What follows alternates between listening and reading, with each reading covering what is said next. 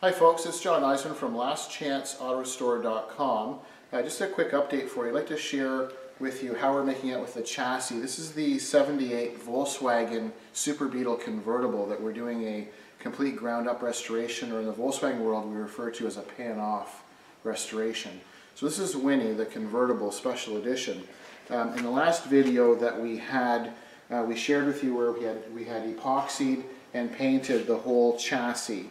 And then I had mentioned the next step is we're going to be working on the brakes and the axles, and we had all new components and brake lines. So we now have all of the new brakes done. So we've replaced the axle seal, the axle bearings with the proper German seal kit, because it's very common for the Volkswagen, the end of those axles, for the bearings to be worn.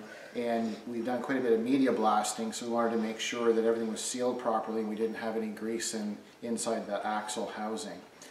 So those were all, the original seals and gaskets were all worn, and there was hot spots in the bearings. So we replaced all that with a refresh kit. And then we went ahead and we made all new brake lines. So we can see, it's quite dusty here, I apologize, but you can see we have our new junctions. There's quite a bit of water. This car sat for a long period of time, so we had a lot of rust and so on between all of the brake lines and the old master cylinder. So we've made our own lines.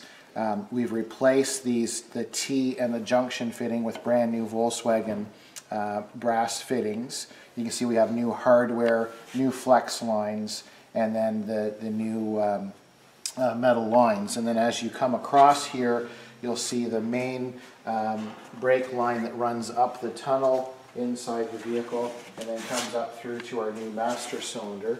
So we now have, because we're doing a disc brake conversion, this Volkswagen originally came with four-wheel drum brakes.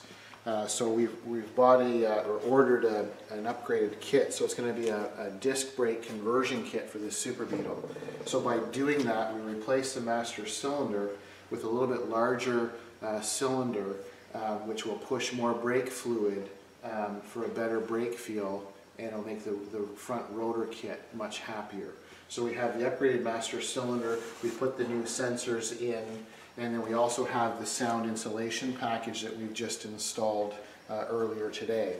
So just a brief little update. This chassis is coming along very nicely. So this is the 78 Volkswagen Super Beetle Convertible. Our next step is we're going to continue with rebuilding the engine. And the engine is about halfway built, a little over halfway. So once we complete the engine build, then we're going to install the engine to the transmission along with all the new clutch components.